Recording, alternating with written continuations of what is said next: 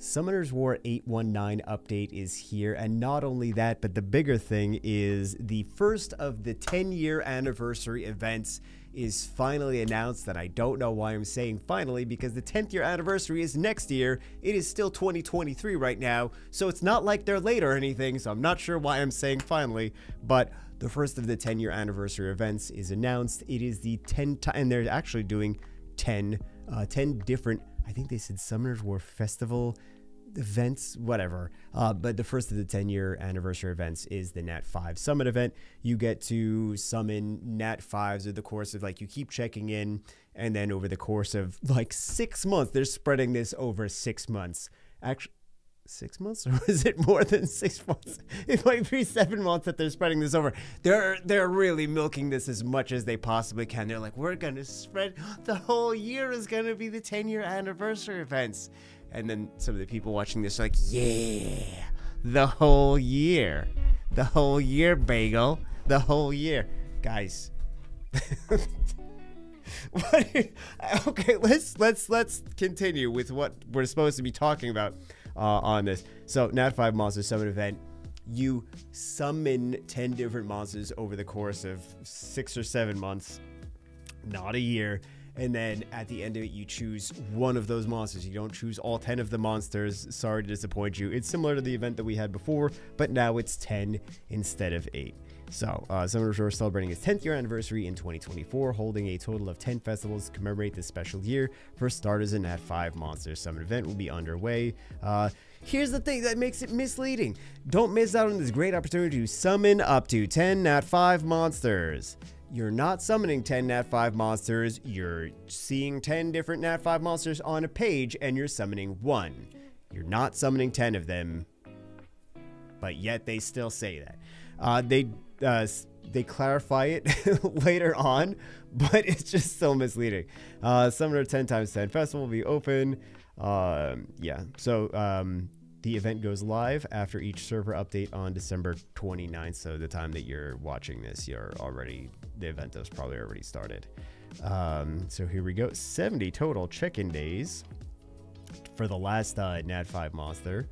I thought they said this was, oh no, all of them are over the course of up till June 30th. Look at this monthly check-in schedule. June 30th. That's where I got the number. So yeah, that's the Nat 5 monster event, and then we'll find out what the other 9 events are. I expect some of these events to be crazy though, but we'll find out what the other 9 events are as they come. So 819 update, the developer note, which is basically, I mean, a couple big things here. Number one is the Punisher grade arena rank, which is 4 years ago. We were talking about this 4 years ago. Whatever. A lot of this update, I'm sorry guys, I'm dying right now, hold on. A lot of this update, a lot of this note is all, not all, half of it is probably this Punisher rank. So over here, you can kind of see the toolbar on the right hand, not the toolbar, the progress bar on the right hand side. And we're about in the middle, and we're still talking about the Punisher rank. We also have, it's just a Punisher update, basically. Counter's been doing Punisher updates the entire time. They've been punishing us in every update by making it more stressful for us to play the game. So the Abyssal Punisher script, which is going to inflict continuous damage for 2 turns here, and you're not able to use dots, which was the best part of beating the, well, you just beat it with damage, but yeah, it's rough.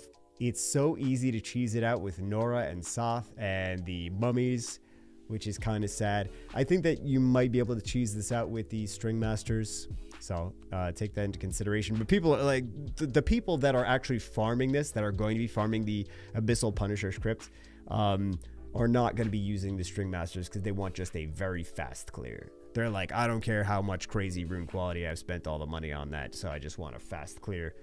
And that's not going to be the fast clear for you.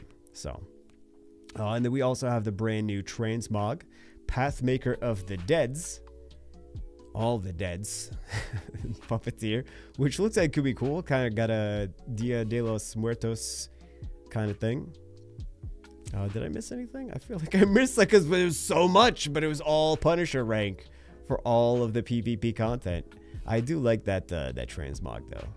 And then we also have this coming to the shop. Is the man, how do I not remember her name? The Occult Girl. Oh geez, man. I'm losing my mind. The Occult Girl. So the Occult Girl skin is coming to the shop. So if you got those extra points. And then these are the World Arena Season 28 support monsters. A lot of these are going to be kind of useless. You can play around with them at low ranks, but anything past C1, I mean, if you are good, you can get C1 with some of this stuff. But it's not easy, right?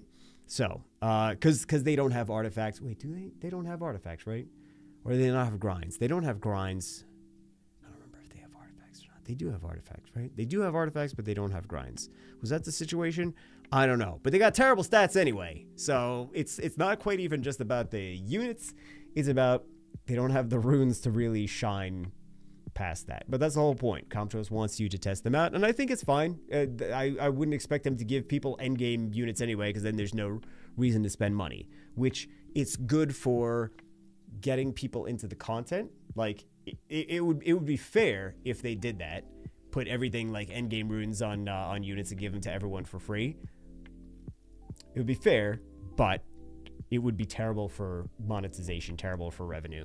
And it would piss off a lot of people that have spent time and energy and money trying to get these runes. So most of these are not really usable for, like the Fire Pioneer. What are you going to do with him with doo-doo runes? He's got like 130 speed on Swift. Like, dude, what?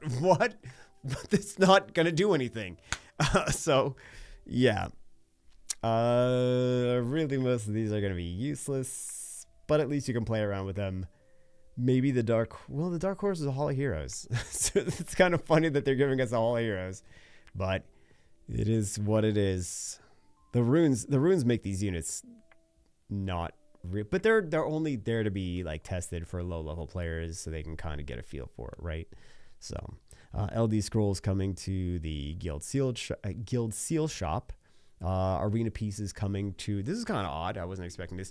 The Arena shop, monster pieces.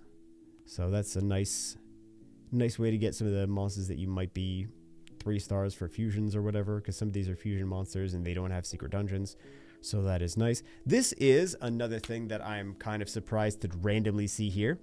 You can check the opponent's monster composition info in advance by tapping the profile image for the battle history. So I thought that was interesting. Well, the battle end history as well, apparently.